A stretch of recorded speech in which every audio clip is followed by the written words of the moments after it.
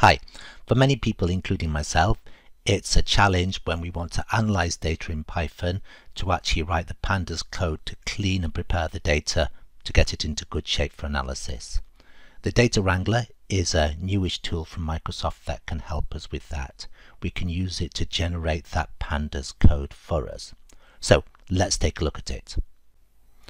If you'd like to follow along, all the information you need, including a copy of this notebook, there's a link to it in the comments below. I'm in VS Code. I've created a Jupyter notebook. I've already written a couple of cells of Python code. The first one to import pandas. The second one, which I'm just about to run, is going to load data from an external CSV file into a Python data frame. Let's go ahead and load that. And what we can see is a couple of things. First of all, because I've installed this add-in, I've got the Launch Data Wrangler button here, and I've also got a couple of rows of my data. Now I need to clean this data in various ways. The first of all is to give some proper column names. The second is that I don't require the rightmost 6 columns. They're not particularly useful. I need to drop those. The third is this column label 2. That's actually a date, so I'd like to turn it into a date data type, and then I can generate the year from it. Likewise, column 1 is a price. I would like to change that into an integer. Finally, there's some values here like T and F. I'd like to replace those with more meaningful words like terraced and flat. To do that, I'm going to start off by launching the Data Wrangler. Let's take a quick look at the user interface. Right in the middle here, we have got a view of our data, some of the rows, and all of the 16 columns. On the left hand side, we've got all the operations that we can do. Some of these are grouped together, so I can expand schema to see the various operations there.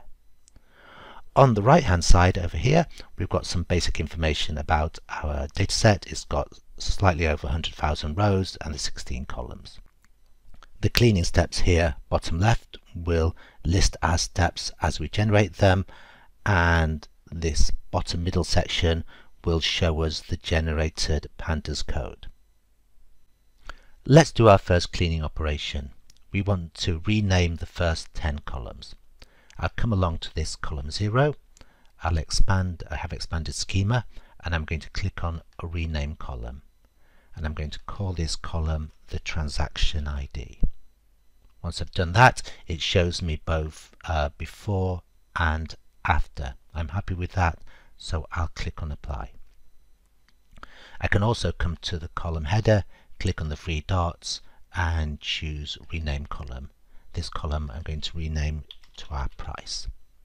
I want to rename 8 more columns. I will just pause the video while I do that. Now I have renamed all those columns, or at least the first 10 of them: transaction date, postcode, property type, and so on. We can see that there's several more cleaning steps. If we want to click on a particular step, it will show us the generated code as of that step. And we can click on other steps, and we can even have a look at the code that's generated for all the steps that we've just done. It's a good way actually of learning pandas code to look at the generated code here. Next job is to remove the columns at the end. I don't need them. To do that, I'll go into schema, into drop columns. I'll choose the columns that I want to drop, which is all the 6 at the end, and then I'll come along and apply that. Now we can see that we don't have the columns at the end. We finished with street, and we've got an operation here to drop all the columns. Our property type column here has 5 values. They're single letter codes: T for terraced, F for flat. I'd like to replace those with more meaningful words. So let's do that. I'm going to go into find and replace, and I'm going to choose find and replace. We're on the property type column. I'm going to replace the old F value with flat. As I do that, we can see what's going to happen. That's a great preview. I'm happy with that. Again, I'll apply. Likewise, I'm going to replace T with terrace, O with other, S with semi, D with detached. I will pause the recording while I do that. And now we can see our property type column has much more meaningful values: terrace, flat, detached, and so on. And if we want to have a quick look at the code generated, there it is. Now I'd like to change the data types of a couple of my columns, price and transaction date. Let's click on price and we'll go into schema and we'll change the column type. It's an object and let's make it a whole number. I'm going to do the same for transaction date. Transaction date is an object again, and this time I'm going to make it a date time and apply that.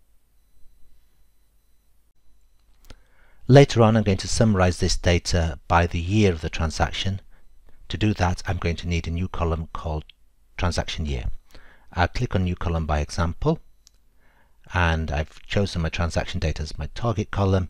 I've got something called derived column. I'll call that transaction year, and what I'm going to do now is add some examples of the results that I want to see.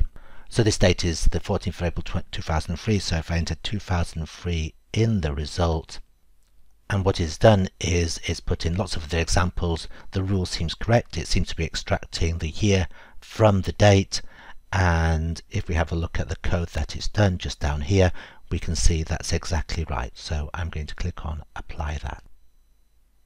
And we have our transaction year. I've now completed all the cleaning operations I want to.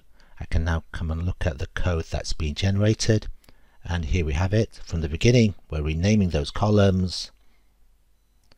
We are dropping the columns in this line 34.